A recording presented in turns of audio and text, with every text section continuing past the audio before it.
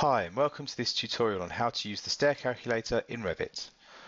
I haven't come across any material online that describes this feature, so I thought I'd put together a short movie to hopefully unravel what appears to be an elusive tool.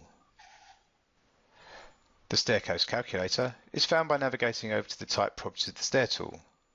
Next to the calculation rules, you should see an option to edit the calculation rules. If you press the edit button, you should be presented with the stair calculator. On initial inspection, all the parameters appear to be greyed out. This can be changed by selecting the Use Stair Calculator for Slope Calculation option. Once activated, the parameters should be available for edit.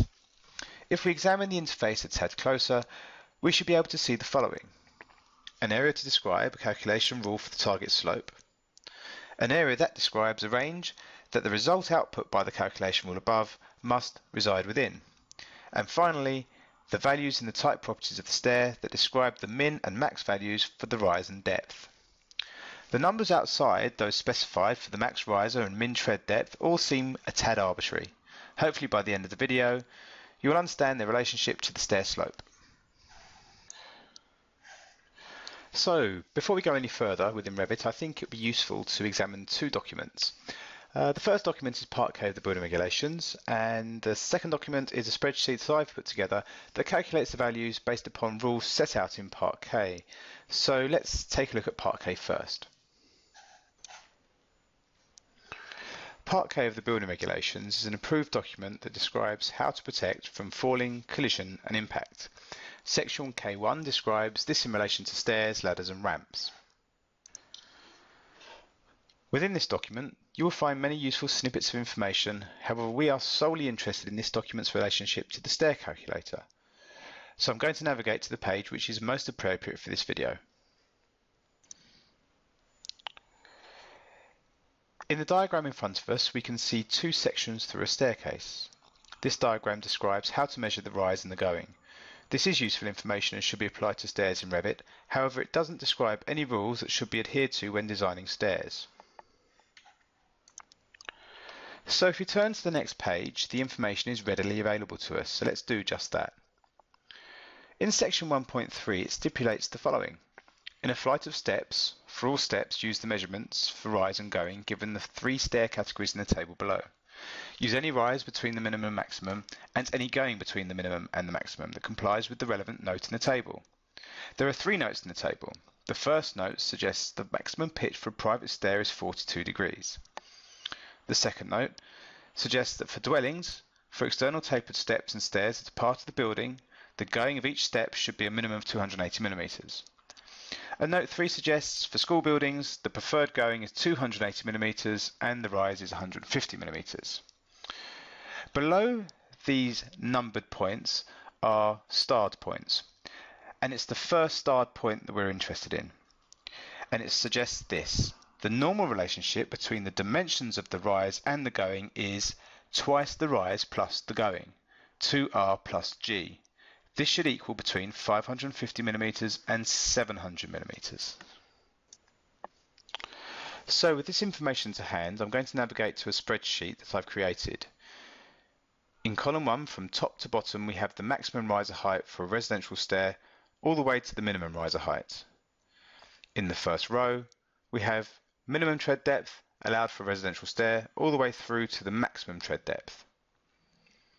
Each cell is calculating 2 times the rise plus the going, and next to the calculation is the resulting angle. This calculation is just a simple trigonometry equation. So as for the colours on the graph represent the following. Green is within the threshold of 550 and 700, which is stipulated in the build regulations. Yellow is an angle equal to or below 42 degrees. Orange falls between the threshold of 550 and 700, however the resulting angle is greater than 42 degrees, so it's not applicable for a residential staircase. Red indicates that the calculation is outside the threshold of 550 and 700.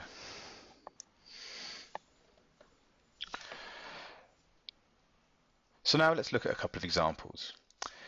If we have a riser of 220 and a tread of 220, the calculation, 2 times the rise plus the going, would return 660, which is within the tolerances specified. However, the resulting angle is 45 degrees, which is greater than 42 degrees and therefore not a viable option. On the other hand, if we have a riser of 198 and a tread of 220 and apply the same equation, we have a calculated value of 616, which is well within the tolerances specified and also slightly less than 42 degrees, which complies fully with part K1. So with that in mind, what we need to do is now apply this logic within Revit. So we're back in the Revit environment and it's now time to look at how this should work. Before we get going, let's make a few changes to the type properties. Let's make sure we input 220 and 220 in both of these parameters. This input matches part K for private stroke residential stairs. Now let's examine the stair calculator. Firstly, let's make sure that our stair calculator is on and we're able to input the correct equation, which is 2 times the rise plus 1 times the going. If we insist that our answer to this equation should be 660, which is the actual result of the stair calculator based upon the type properties below, then you will always draw a stair without any manipulation of the tread depth that will be equal to that calculation and within building control tolerances. So what is Revit doing for us in the background? Revit will go through the process dividing the finished floor level to finished floor level by the maximum riser height. This will return the number of steps required, which in turn will influence the tread depth. As Revit has worked out the riser height, it then looks for the appropriate tread depth that will return 660 if the calculation was run, in this case 2 times the rise plus 1 times the going. Now this will not guarantee a 42 degree staircase. It can't based upon the tolerances. All it will do is make sure that it falls within the tolerances, so it's up to the end user, i.e. you and I, to make sure that the staircase is fit for purpose and within the rules set out in part K. This is done by using a simple bit of trigonometry. I've created a detail component that will work out the tread length required if a known riser height and desired angle are input. If the output of this component is placed in the instance parameter of the stair tread, the end user can guarantee a 42 degree pitch stair that is within building control tolerances. So there may be some questions that need answering.